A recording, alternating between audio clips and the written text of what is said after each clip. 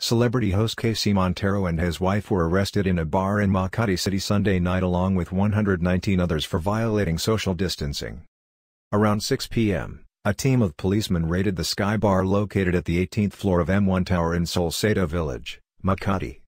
This was after Makati police received a tip that the bar and its customers were violating social distancing while still under general community quarantine to stop the spread of coronavirus disease 2019, COVID-19.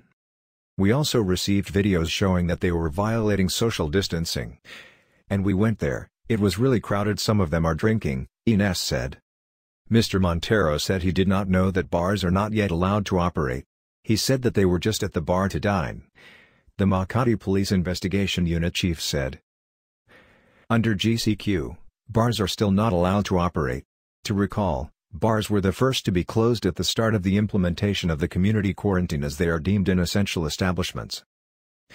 The arrested 121 individuals were all brought to the Makati Police Headquarters and underwent booking procedures.